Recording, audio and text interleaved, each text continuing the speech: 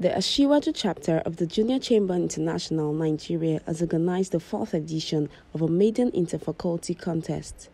The 4th edition of the Asiwaju Interfaculty Speech Contest was held at the Assembly Hall, North Campus, the Polytechnic, Ibadan.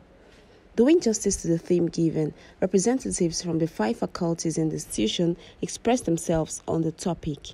On the basis of these trends, problems, facts, and in line with the Section 2B, Section 18A, Section 19, Subsection A and B, CBN's Act 2007. Ladies and gentlemen, earlier this year, February 22nd precisely, I went to the state market for this time around to buy meat.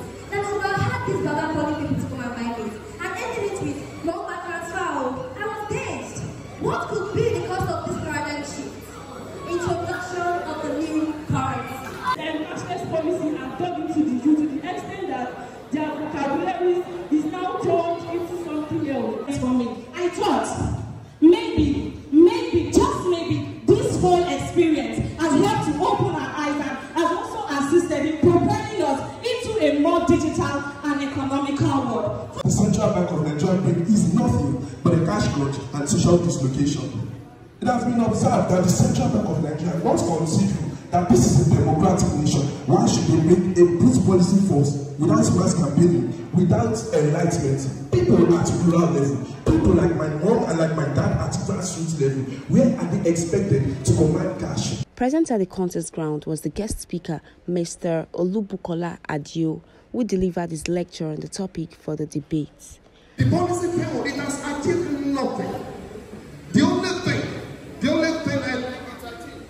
is the fact that all these people kidnapped for ransom know that people can no longer access the kind of cash that they request, isn't it?